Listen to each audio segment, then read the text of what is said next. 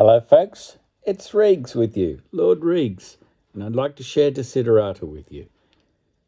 Go placidly amid the noise and the haste, and remember what peace there may be in silence. As far as possible, without surrender, be on good terms with all persons. Speak your truth quietly and clearly, and listen to others, even to the dull and the ignorant. They too have their story. Avoid loud and aggressive persons. They are vexatious to the spirit.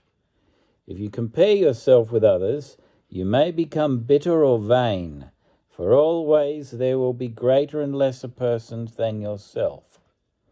Enjoy your achievements as well as your plans.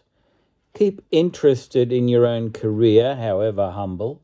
It is a real possession in the changing fortunes of time.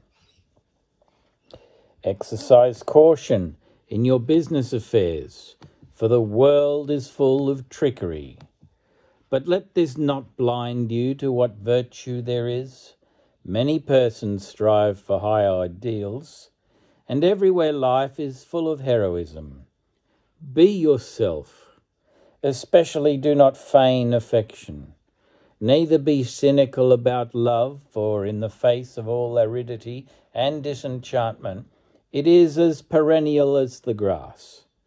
Take kindly the counsel of the years, gracefully surrendering the things of youth. Nurture strength of spirit to shield you in sudden misfortune. But do not distress yourself with dark imaginings. Many fears are born of fatigue and loneliness. Beyond a wholesome discipline, be gentle with yourself. You are a child of the universe, no less than the trees and the stars. You have a right to be here, and whether or not it is clear to you, no doubt the universe is unfolding as it should.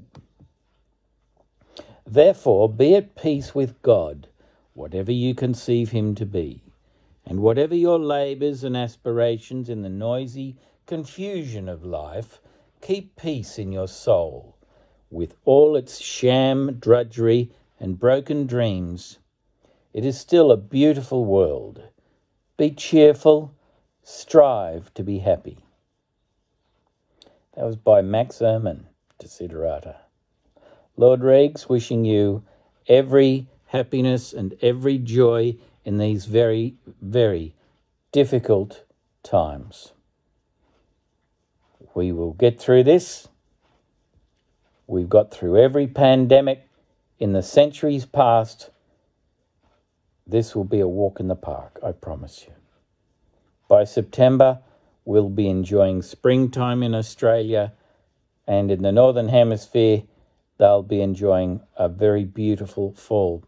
And next year, in Japan, we'll all be celebrating the Victory Games at the 2020 Olympics in 2021. Lord Reags, God bless.